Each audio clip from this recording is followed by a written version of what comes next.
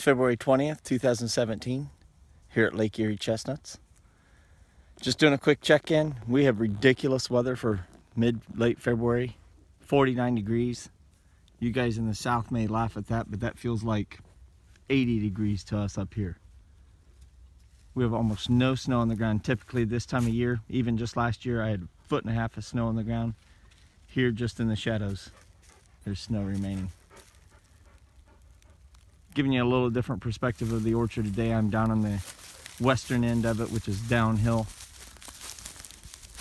This is at the end of the long rows. I have 30 chestnuts 30 feet apart in each row here.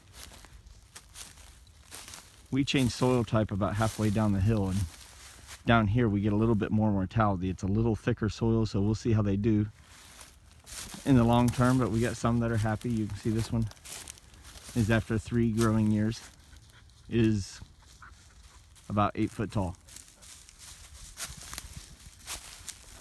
And you can see that there's several with it, but I have a couple stakes that just don't have a tree. You can see over there the one that at an angle, there's no tree there. Those all died in the middle of the summer last year, and I've got some to replace them that I started from seed last spring. I'll put those out here and I'll get the next group of seeds growing.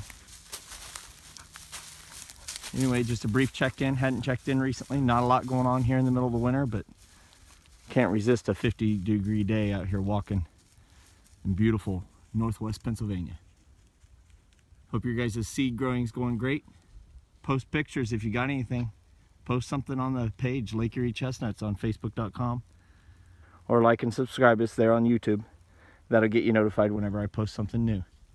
Can't wait to get my seeds started here in early March. Have a great day.